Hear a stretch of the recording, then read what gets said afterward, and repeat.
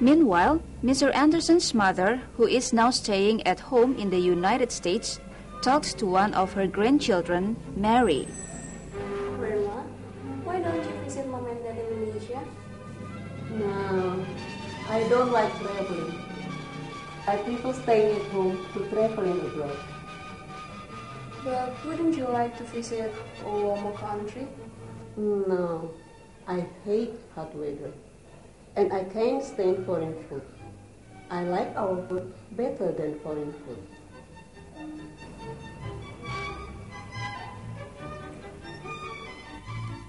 Having seen and listened to Dialogue 1 of Unit 1, Module 1, now turn off the VCD player.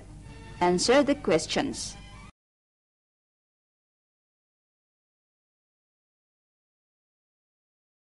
1.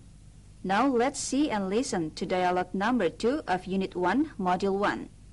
It is between Paula and John. Paula and John are talking about evening classes. They are now in campus. They are about to do some registration for the new semester. Let's see and listen to them.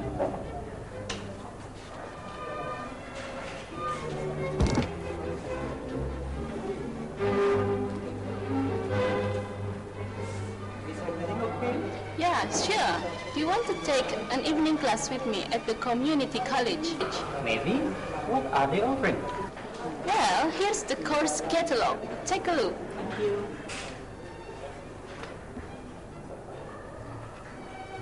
They've got a lot of language classes. Chinese, German, and Japanese. Would you rather learn national language or the European one? Actually, I think I'd rather take an art class.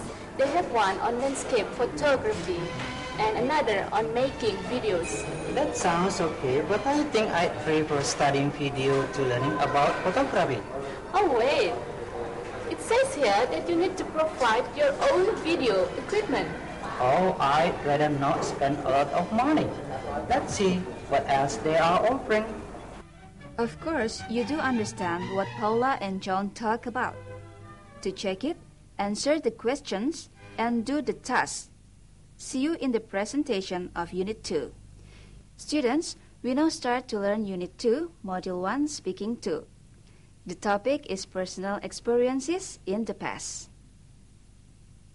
In this unit, you will practice of how to ask about someone's experiences that happened in the past and to tell the personal and people's experiences that happened in the past. Let's begin with Record 1, Unit 2, Module 1, that consists of Dialogue 1 to 1.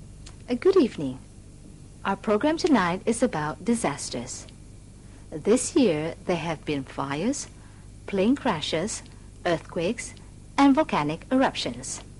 All our guests have survived from those disasters. Hi, I'm Bill Daniel. I live in Chicago. I was working in my office on the 28th floor of a skyscraper. I was dictating some letters to my secretary when the fire bell rang. I rushed out to the lift, but it wasn't working.